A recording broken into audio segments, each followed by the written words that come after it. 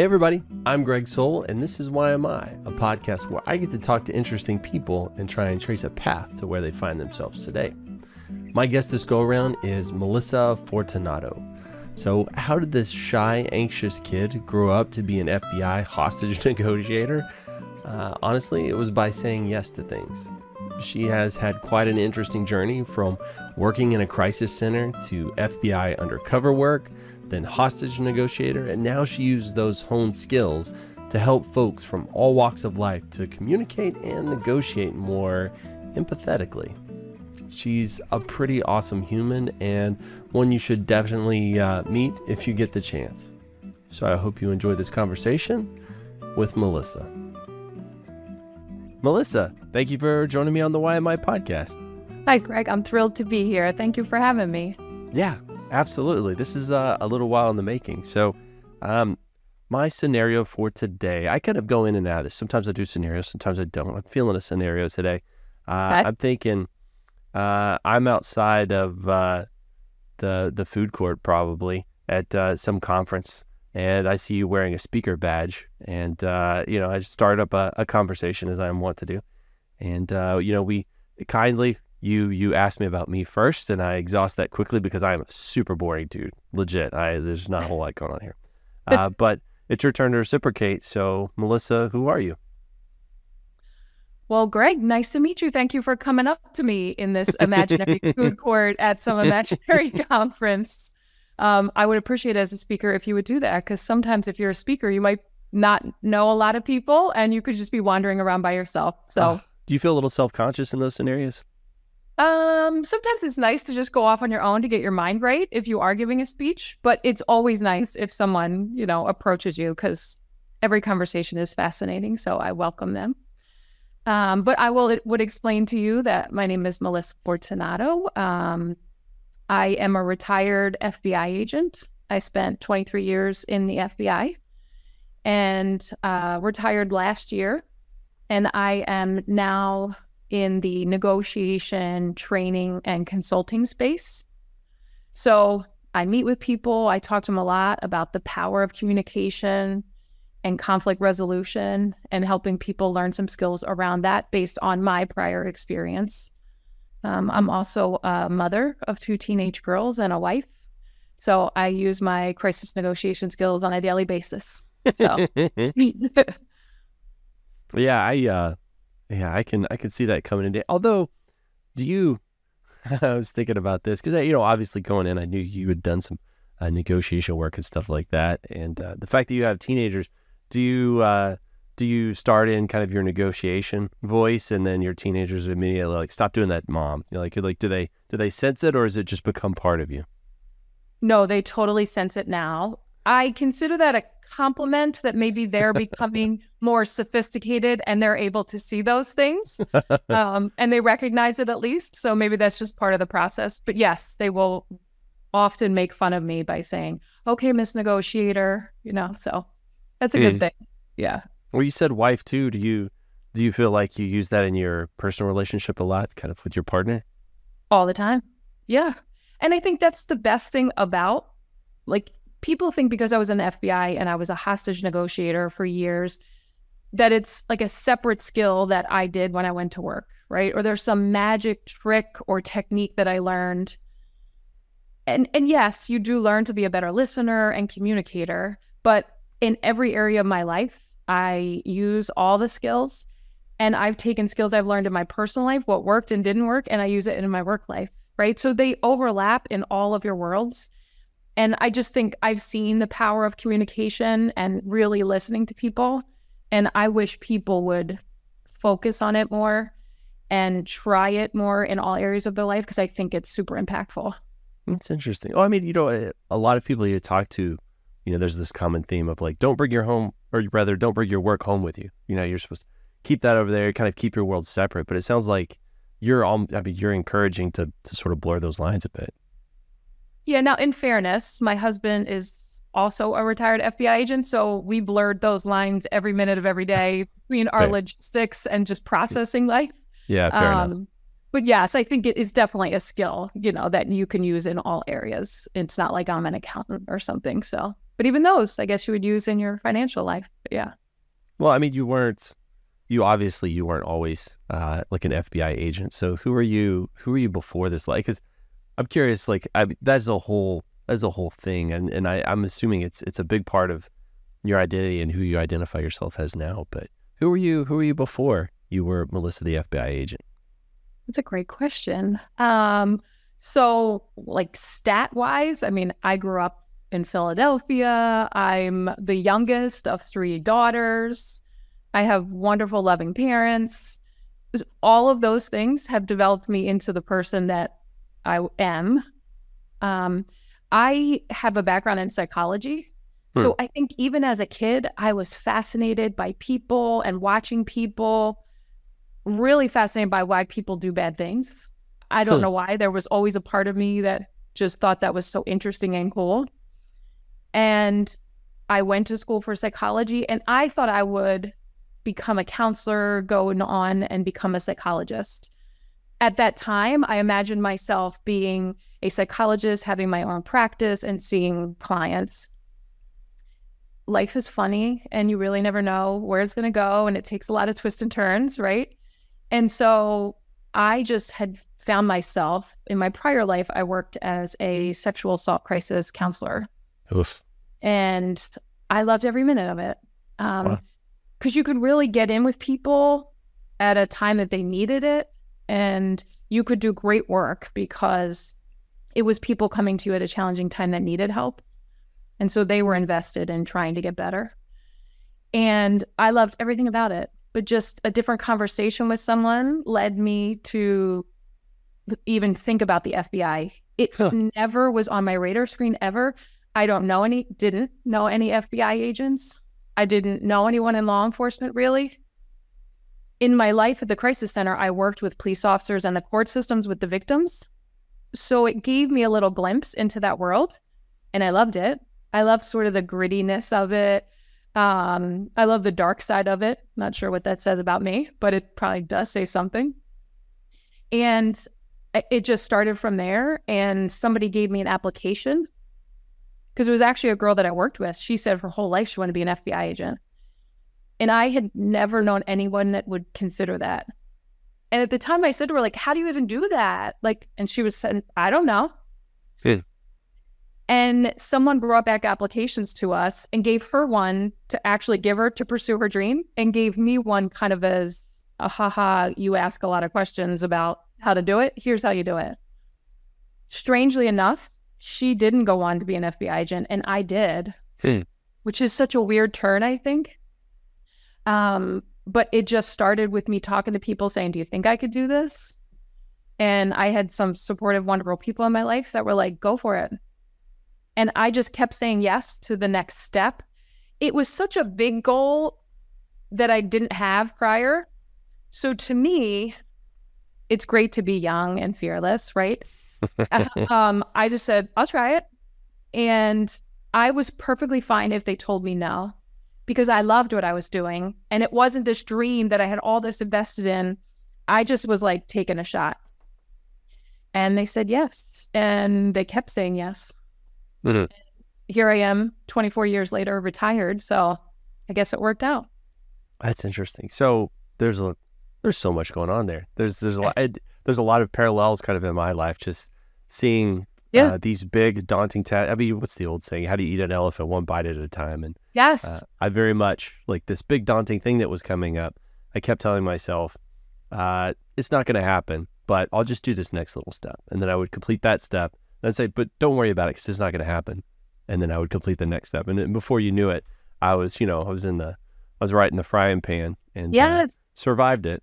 But love something that really fascinates me is you're talking about why do people do bad things. So I've noticed like in myself too, like when I was a kid, like crime really fascinated me because I feel like it was sort of like this thing I wasn't supposed to be interested or that I wasn't supposed to see, and so it just kind of it had this allure of like, oh, there's this thing I'm not supposed to know about. It's like this forbidden information. Yeah. Is that sort of what it was for you a little bit? Yeah, that's interesting. I guess I haven't analyzed why I think that. I will say there's probably all of us, my kids jokingly call it like intrusive thoughts, right? I think we all have these weird random thoughts. And so humans are fascinating, right? And we have all sides. We have our wonderful good sides and we all have that bad side, right? And it really is a conscious choice every day. Some people less conscious or more conscious. But I think that's what's fascinating to me, the human element of it, is that we all have it. And it's a series of relationships that you have and choices that you make and people that surround yourself with that can lead you in different directions. And I notice it even in my life in the FBI. You would be across from somebody that I have arrested or prosecuting, and you could really like them.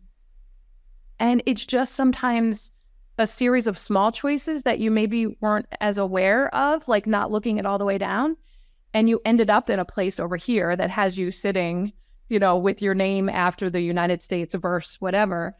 And I just love that. I think, it could be me. It just was, I had wonderful parents and I made good choices and I had options and opportunities and I wasn't abused and all these things that could lead you in different directions, right? And that human part I love. I mean, I'm still like, my kids laugh. I still listen to true crime series, shows, and all of it because the humanness of it is what really draws me in. Yeah, I know for me, it's been a fascinating journey of my life. So I used to look at people in prison like prisoners, criminals, right? Like to me, that's what they were. They were just people who did bad stuff. But then there's this realization that, you don't take normal people, just living their happy-go-lucky life, and then one day they decide to start doing crime. It's it's like you said, it's a process. It's one thing that leads to another. And I actually found this podcast called Ear Hustle. That's if you're not familiar with it, it's recorded in San Quentin prison out in California by the prisoners themselves.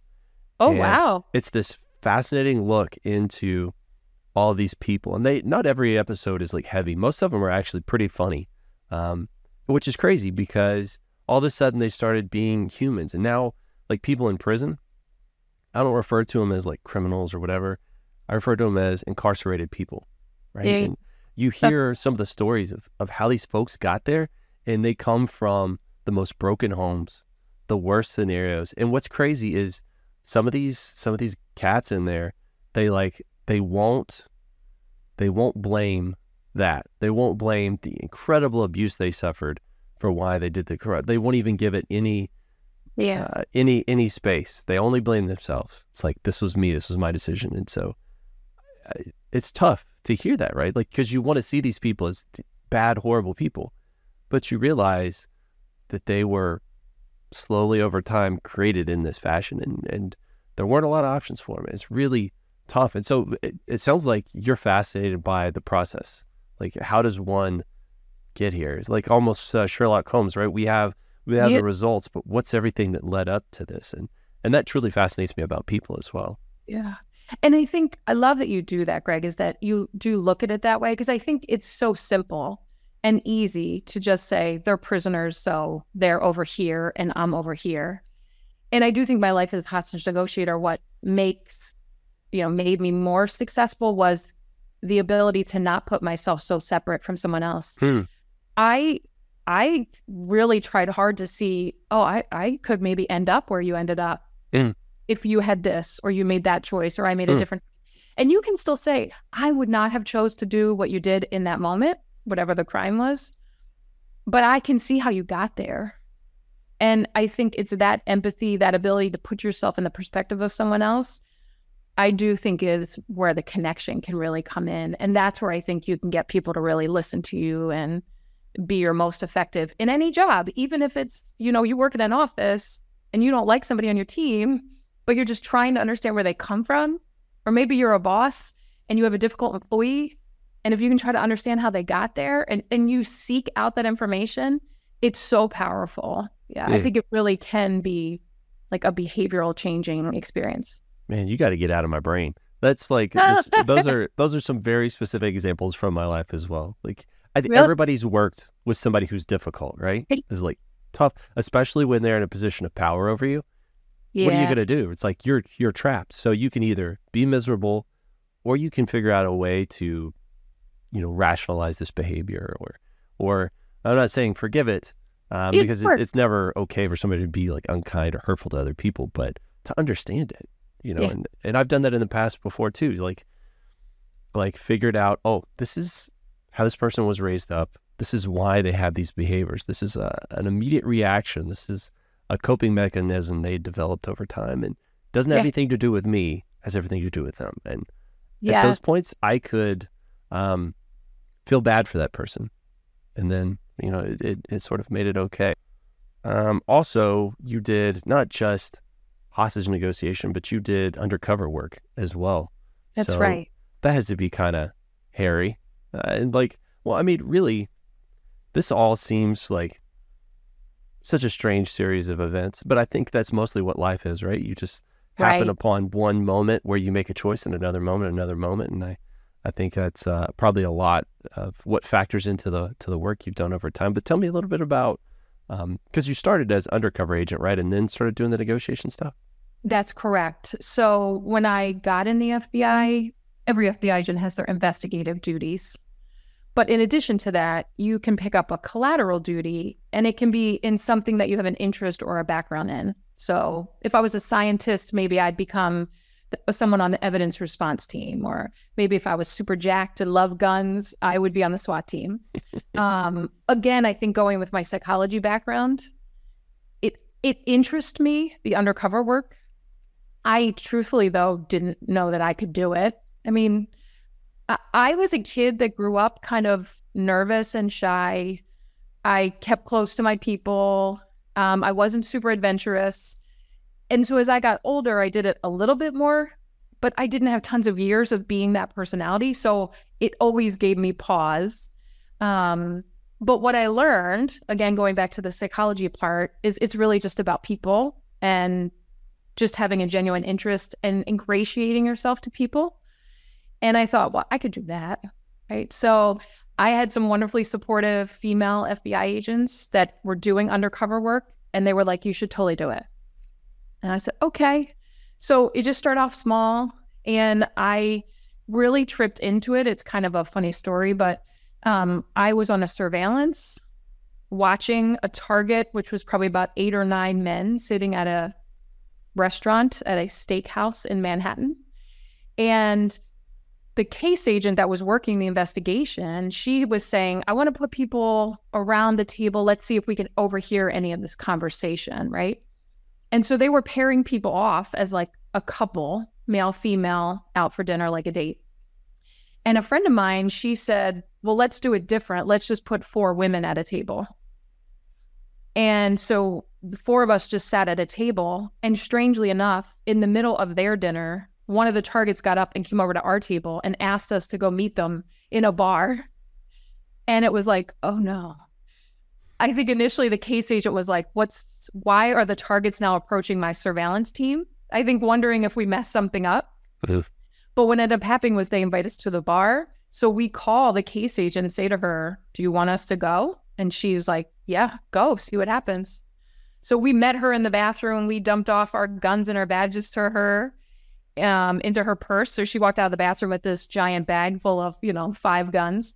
And we went to the bar, and I realized it became just men talking to women in a bar, where if I had thought of it as some big undercover operation trying to get all this intel, I may have approached it differently than just having a normal conversation that I had done other times prior. And in that conversation, now they didn't give us a ton of information that broke the case wide open, but they told us who all the players were. They jokingly, one guy referred him to himself as the embezzler, which, what? Like, they had no idea who they were talking to. And that gave me a little bit of a taste of what it could be like, and how just allowing people to talk and asking the right questions elicits so much information. And that was like my teaser and entry into undercover work. And so I then was able to go to the undercover school that the FBI puts on. It's like 2 weeks long. And then from there, once you're certified to do undercover work, I could just move on from there. And then I could pick the cases that I felt that I could sell the best, right? You're probably not putting me on a street corner to, buy drugs, but there are certain drug scenarios that you could put me in, right? And so it's just finding ones that I fit. And that's what's great about the FBI is we have all different kinds of people. And so they are able to really pick people from different areas to make it match for the scenario they need. That's interesting. So I'm caught up on this juxtaposition of as a child you were very it sounds like quiet, shy, and Sure. now do you feel like having the badge is what gave you some of that courage? Or the reason I ask is also this is a parallel you may not have drawn, but drag queens tend to say that whenever they're in drag, they feel like a completely different person. They feel invincible. They feel powerful, right? Yeah. Because, they're behind the makeup, they're behind the outfit. And so No. it gives them this power that they wouldn't have had otherwise. Do you feel like maybe the badge or just the fact that when you're undercover, you're under this other set of makeup, right? Like what do Yeah. you feel like gave you the most power to kind of do that?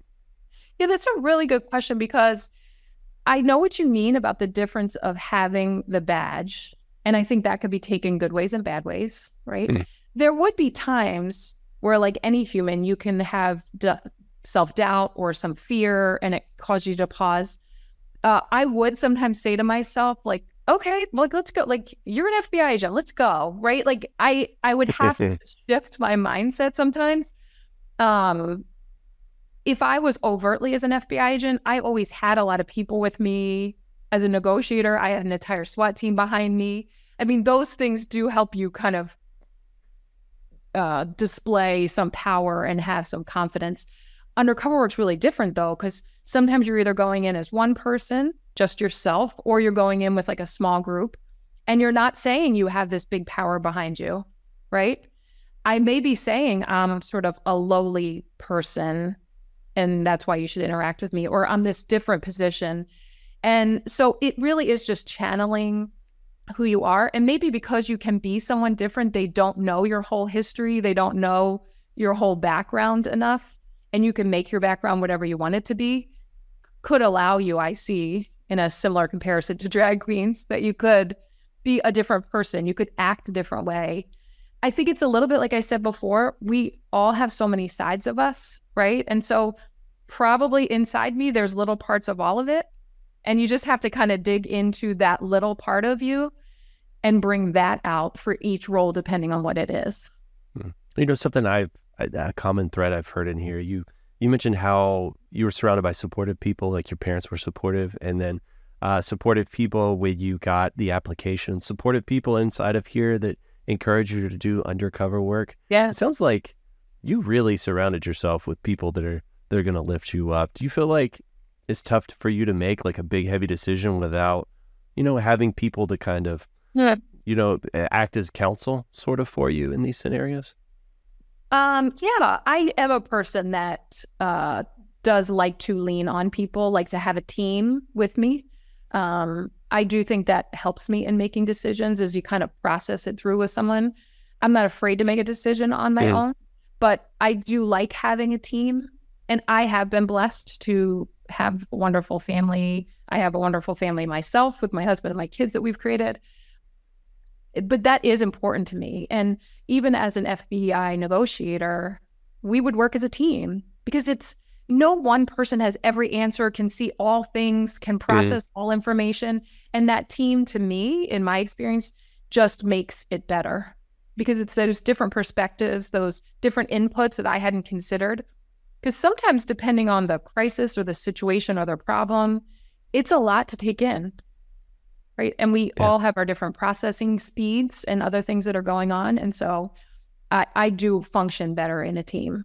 Yeah. And to your point, everybody's got different lived experience, right? So yes, maybe this scenario is something that's familiar to you, right? And less familiar to me. And so you have some specific insight that would kind of help in those. It's funny.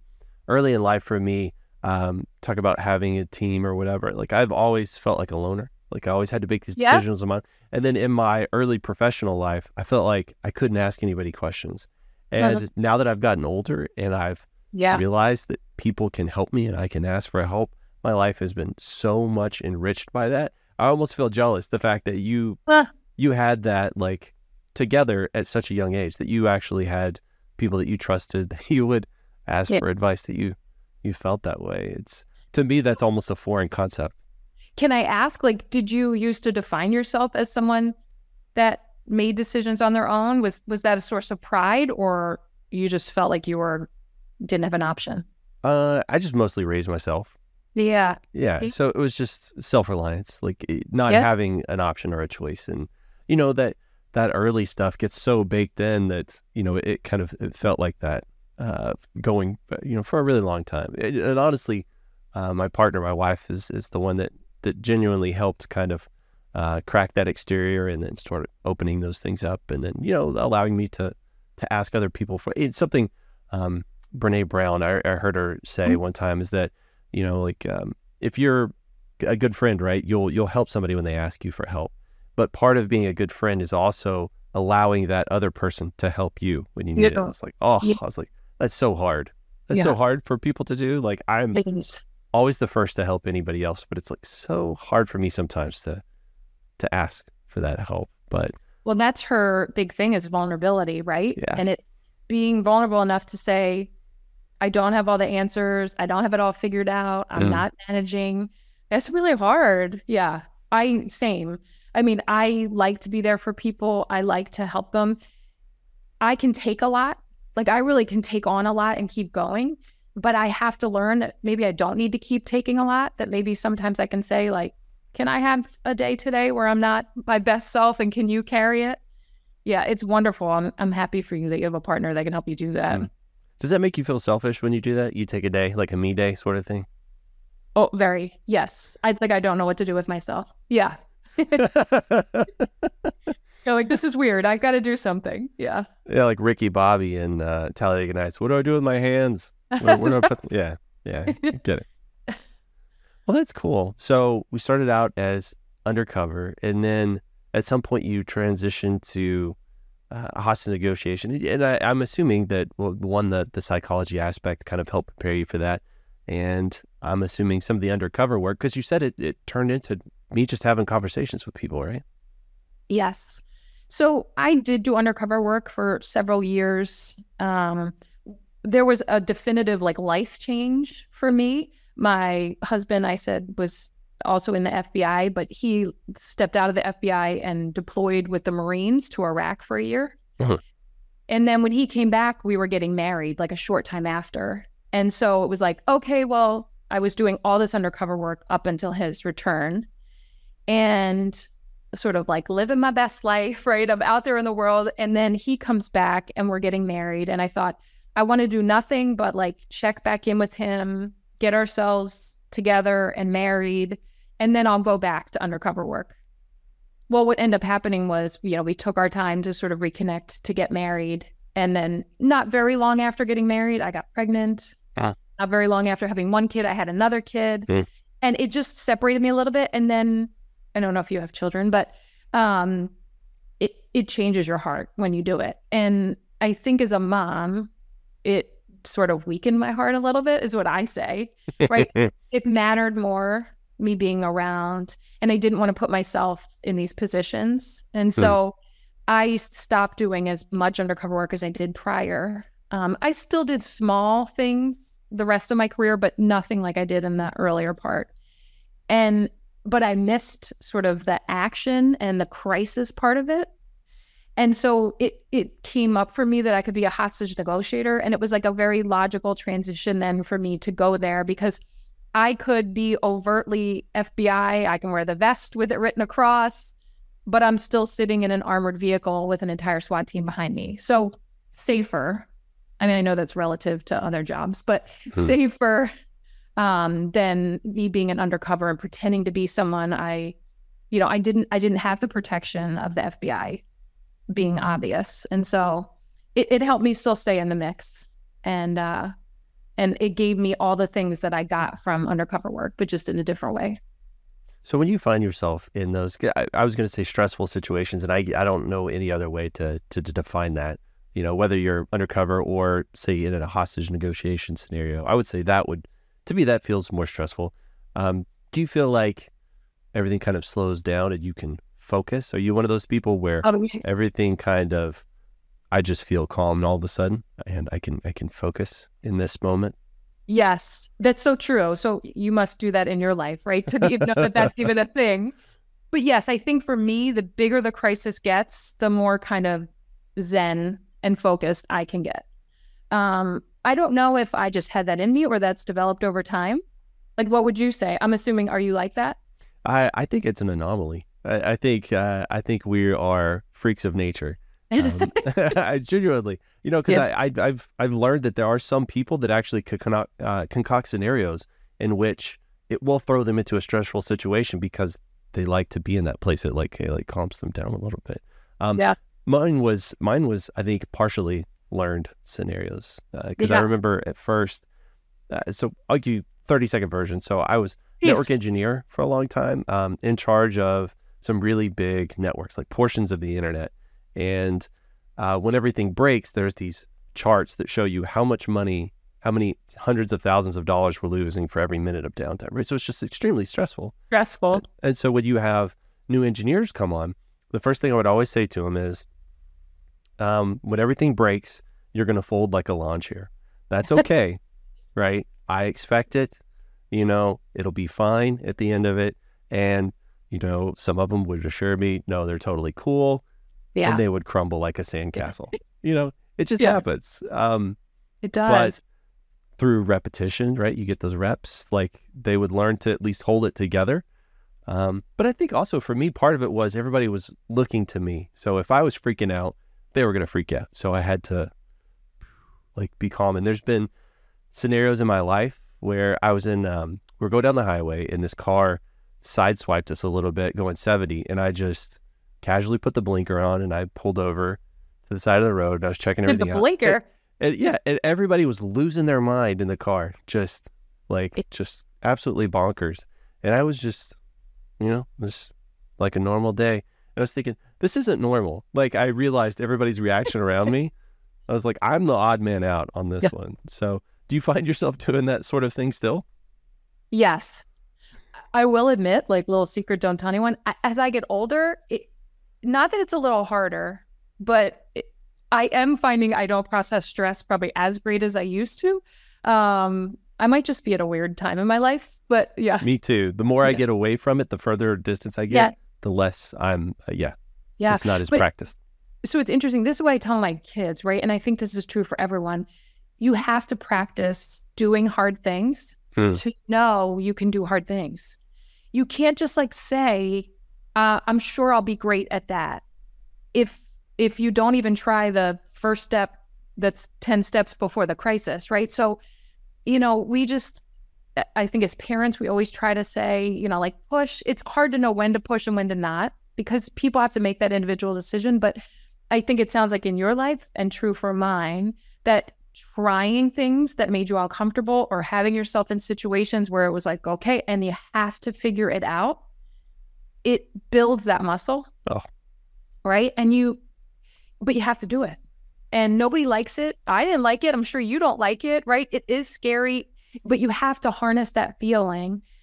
And if you can get yourself into that bubble where it's quieter, even though everyone around you is screaming, and then just focus solely on the task that matters in that moment, that's when I always say to my kids, nothing's ever accomplished from a freak out, right? So if you need to freak out, let's take 5 minutes and let's freak out and scream and do other things and then stop with the feelings and work, right? Just get to action. But sometimes you need to do it to get it out. But you get that feeling of your mind spinning. And as if you can calm that and just focus, that's when you can really harness that Zen power. Yeah. And I, when I think about it, those reactions, I think that's evolutionary development. It kept us alive, obviously. Saber-tooth tiger appears, we have to be able to react quickly. But, it's what they say, fight, flight. I think there's two more. One is freeze and something else. And if you freeze in that scenario, it's not like a T-Rex in Jurassic Park. The tiger is going to eat you, so you have to, or I say somebody has to. I guess it doesn't always have to be you specifically, but somebody in that area, in that vicinity has to keep everybody alive. And so I love that you just said that, because you're right. Like, we all have moments where we've frozen. Yeah, for sure. And that's why I also don't want people to be afraid of it. Like, it may happen, and you need to just look around you who can help you. Or maybe in your life, you look around and you see someone freezing and you help, right? And so if we do that for each other, then we can cover all the things, right?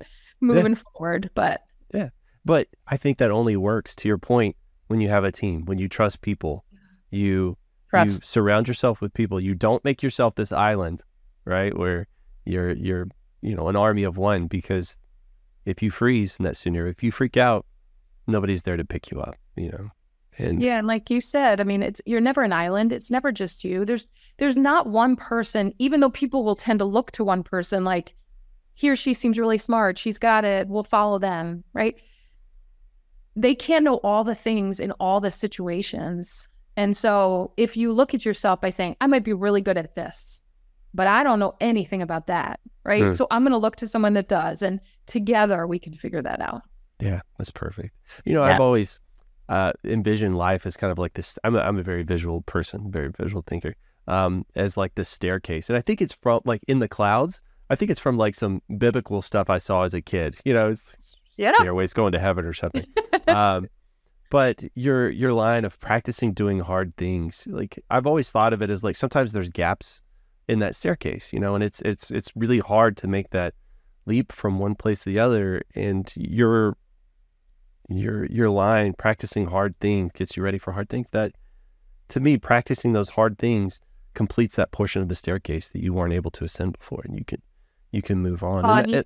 And I guess some people are, and this is bizarre to me, they're content. Like some people reach a place in their life where they're content, and there is that gap, and they see it, and it's too hard to get across, and they don't want to put in the work. And I guess that's okay, but something in my brain never lets me be content. Nothing's ever good enough. I always want to push and do more and see more. You never fully relax, right? There's probably positive and negatives to that trait. Absolutely. Yes. And same for the content person, right? So you think we could learn sort of something from both ends? Because there is a period of contentment that's good, right? To just relax, sit back, enjoy it, process, take in all the great things that you have in your life or you've done in your life. But then to also not have that just shut you down forever. Then you're never learning or things like that. That's not good either. Yeah. Something I've learned, this podcast has helped me with this a lot, is, people say you have your comfort zone. Well, if you push out outside of your comfort zone and you stay there long enough, that becomes your comfort zone too, right? It gets bigger and bigger. And I've started doing it so much that I don't necessarily have a comfort zone anymore. Like it's made me so willing to try new things, and to be perfectly honest, to meet people like you, just amazingly insightful people. Like I have so many asterisks from you. It's when somebody says something that's really interesting to me, I put asterisks.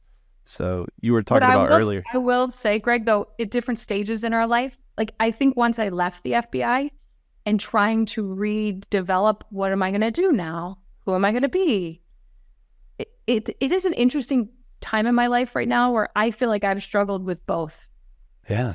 I'm not constantly having to do all the things out of my comfort zone. So I love what you said about like it just expands. And if you test it and make it bigger, then you said get to the point where maybe you don't even have a comfort zone. But the opposite is true, right? That if you don't, it does get a little scary. I've actually had those feelings in my life now where I have to go back to what we talked about before, where I have to say, girl, you were an FBI agent and did some stuff. Like get it together, But it's good for me because I can go back to past experience where I was successful, that it does help me in those challenging moments. I always have to think about, like, what about people that haven't had that? How do you get them to that place to have it? Or like my children, right? It's like highlighting for people when they do something so they can reference back to it when it gets hard again. That's fascinating. I never really thought about that. Like I could look to the past and say, you know what? I've already done this. I've already climbed a mountain. I could do another one, right? It's a different place. It looks a little different. Might be higher, but I've done that before. That's so cool. Yeah. That's so cool. I've heard a lot of people saying, And I'm curious, like, yeah, I don't know why this popped in my head, but they say representation matters. Like, in media and in, just like books or whatever it happens to be, they want to see people like them doing things that are amazing. Do you feel like that's something that's ever been important to you? Yes, I do. And I think I love when people say that. And I think, yes, if you're a true leader, you should have this great imagination to just imagine just yourself in something no one's ever done before. Sure. I'm happy we have people in the world that are like that. Again, I think that's also people's backgrounds that get you to have that ability to think like that, right? Some people literally live in the survival element of life, and it's really hard to become this fully actualized person where you can imagine things like that. So I think that it, for me, is like more important to have people like you just learn it from each other, right? And that's what I try to tell people as an FBI agent. I would knock on people's doors and they would be like, "Oh, I didn't expect it. I didn't expect it to be you. Like, you're not what I thought an FBI agent looked like," right? So I think, one, that's good, but it also, I don't want to play into, although maybe sometimes I would if it helps me in my work, but I don't want to play into the mystery of all this. I'm a human being. I would do undercover work, but I would be like nervous before. But I want to tell you, like, yes, I have all the feelings that you have, right? I would get nervous before, but then I would tell myself, okay, I practice and prepare as much as I can, and then I do, right? Just to show people you can have all the feelings. I'm not like some robot that just is like fearless of nothing. No, but I still do it. And I think that's important for people to talk about that part, because I think sometimes people put on a mask to just look cool, because that's what people want to see, right? I want to see, wow, you're amazing and nothing phases you. No, that's not true. Yeah, for me, it's always been more important to see somebody do something amazing and then learn about them, that they're an actual human that has, like, the fact that you've done all these things, but I keep hearing you say how you have to pep talk yourself. And I was just thinking, like, tying those two together, like representation, like if you want to see somebody doing that thing and there isn't representation, you could be the representation. It's like, look back at what you've done. Like, I am the representation. I've done awesome things. I can continue to do awesome things. That's so cool. Yeah. You do that for yourself. Yeah. I don't know if it's pathological or helpful. It sounds helpful. Yeah. So yes. I like try not to, like, what they say is it really a crazy idea if it works? So. And sometimes it might be a crazy idea and it doesn't work, but it may not have worked just because of one part, or it's not the right situation for that. But like, let's keep it open, because maybe it would work another time, right?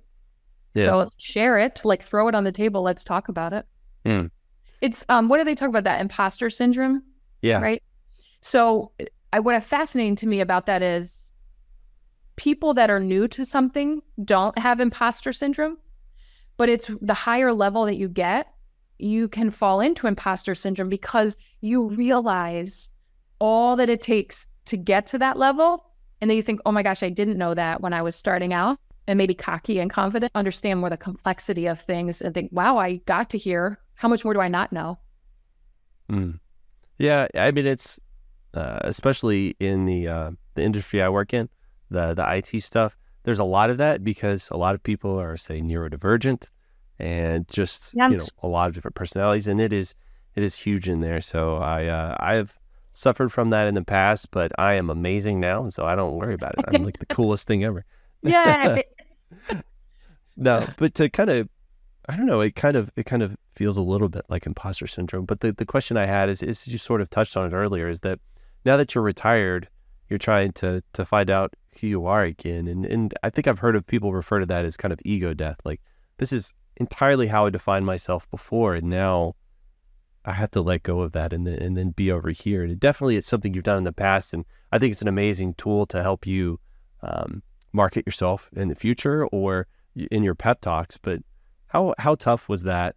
I mean, obviously you didn't feel it on day one of retirement, but maybe on day 60, that started sinking in. Like, what was that like? Yeah, I think it's true, right? That you have to like redefine yourself. I do think change is good. And I could have stayed in the FBI for longer. And I knew it. I was successful at it, somewhat comfortable. But I think it was good for me to change up and do something else when I'm relatively young enough. But it is important. I have to say to myself, like, I just have to take what I know and present it, right? I don't have the answer to everything, like in my trainings, right? I don't know everything. I can't fix every problem, because a lot of my trainings is in all different types of industry. What I've learned is that what I do know is that process that you and I talked about, Greg, of how to manage a lot of information coming in, how to kind of center yourself. Because in every industry, there's a problem, there's a crisis, there's something that needs to be solved. And how looking at the big picture, how asking questions to get more information to like assess where we're going with it. And then you just plug in what the industry is, right? Because those people have that knowledge. And so, but it really is, if you can get that ability to like look at in the weeds, but really step outside and then look at the big picture of like, why are we doing this? Where are we going? That works for anybody. It was good for me to learn that I could take my limited or my specific experience as an FBI agent, and it really is applicable in all areas. Yeah, so heavily trained. Did you ever see yourself being a teacher, instructor, or whatever you define yourself as now? Yeah, not overly, but when I was an FBI agent, I ran my field office's crisis negotiation team. And part of that was we trained law enforcement to be negotiators in their police departments. So I was sort of put into it, like, you have to do this. And I just felt like I could take concepts and put them into the everyday, that people could absorb them better.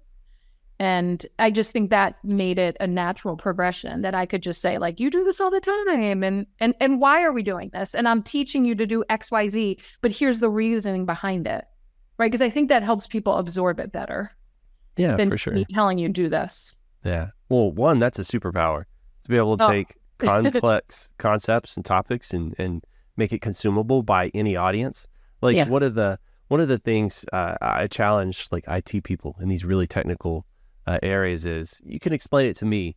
Now explain it to a kid in 3rd grade. Right. In such a way. Like, if you do that and you can do that successfully, you actually really know what you're talking about. If you can't, maybe you put a little bit more time into it. Like, think about how you can convey that to another person. I think you're right that means you really understand it then. Yeah. And it's tough because, there's this assumption of knowledge, or often referred to as the burden of knowledge. Like, you assume everybody else knows everything you do, right? So you have these gaps in what you explain things, like, oh, you already know all these pieces, so I'll just high level here. And oftentimes when you're surrounded by really smart people, that may be the case. But then in your instance, you're talking to people that may be brand new to this, and you've got to fill in all those gaps. And also to be aware that this other person I'm talking to may not know all this, and let me flesh this out, and let me do it in such a way that it doesn't hurt their ego. Yes.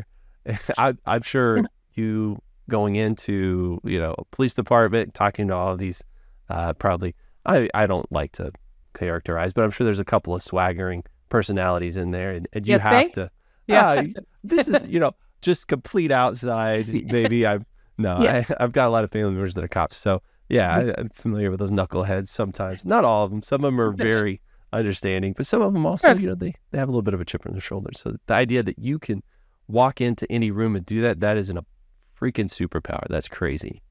But I think what you said is so important, and you're right. It's the assumption, right? I assume, in all our conversations, we assume a lot of things. I have trained myself as a negotiator to try to be aware of what my assumptions are and check them. And so it has helped me learn to not make as many, because I think sometimes people make them unconsciously.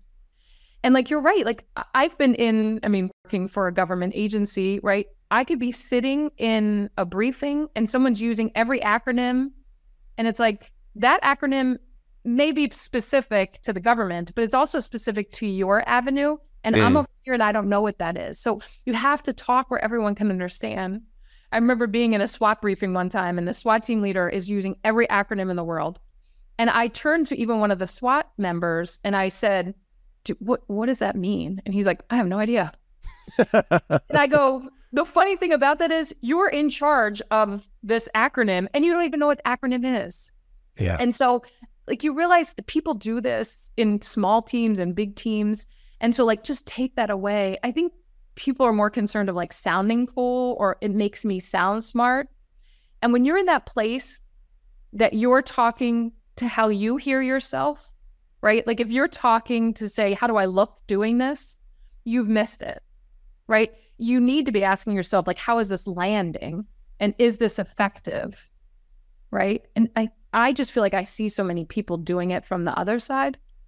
And so it always helped me, like, in my empathy of trying to connect with the other person. That comes from it. But then the assumption part comes from it. Is really challenging that, like, wait, I just made a statement. Why do I believe that? Like, where does that come from? This like assumption that it has to be done this way, or the only way for the target to come, the barricaded subject to come out of the house has to be here. Does it? Maybe it does, but can we talk about that? Because could it be somewhere else that it could help us in a different way? And being strategic in those choices. That's so fantastic. Like, check your assumptions and then just think, how do I know this? Like, why is this the truth? You know, and I know we're coming up close to time, but something that impressed me so greatly one time was I was in a meeting with a CFO at a company I was working at, and he, we were talking about something, and he said, I don't understand that. And it was something that was technical, but it was kind of simple for all the technical people in the room. And he was so unafraid to say, I don't know. To be the person in the room to say, I don't know. I was like, holy crap, the CFO says that? I was like, oh, that's wild. Like, it seems so insane to me. And what a message that sends to everyone else. It's okay to ask. And be the person that's strong enough to ask, but also be the person that if someone's asking you, that your response is not shame, shutting them down, and be like, thank you for saying that. Here we go. And then we can back it up, right? You want to be encouraging so people can ask that, because that miscommunication every time is where it falls apart in everything. In a crisis for me in the FBI, in the IT world, in everything. It's that somebody didn't say something or it got miscommunicated, and that's where the problem came. Yeah. Yeah, because, you have an understanding of what something is in your head. You say it out loud with your words. That doesn't mean when they, it enters their ears, it means the same thing to them. And, right. I've definitely had misunderstandings with people, and it's like, that is entirely not my intention. And you don't get to pick how they interpret the information. You just do your best, right? And try and read those cues and stuff. And be open to know that maybe it didn't land and to be able to talk it through. Yeah. Yeah, there's something else that after the CFO did that, eventually in my career, I learned if I'm in a room and I know people don't understand what this person's saying, another brave thing is to ask a question as if I don't know it, even though I already know it, to lower yourself. Like a lot of humility is what I had to learn over time, right? And if you can be brave for other people in that scenario, it goes a long way for yourself as well. Yes, humility is a wonderful life skill. We need more of it in the world. So yes, it's tough. It is. You don't want people to think of you as a lesser or whatever. But if they're not there to understand that that's actually the braver part, then they'll get there one day, and that's okay. What's your thought? Like you said, it says more about them than it does about you, right? Yes, ma'am. So if you can know that, then you don't have to be afraid of being lesser, right? You're just being yourself. And understand you don't have to know everything every minute of every day. So it's tough. It's tough for a lot of people. Honestly, not me anymore. I've learned that I don't want to be the smartest guy in the room, because that means I don't have anything to learn.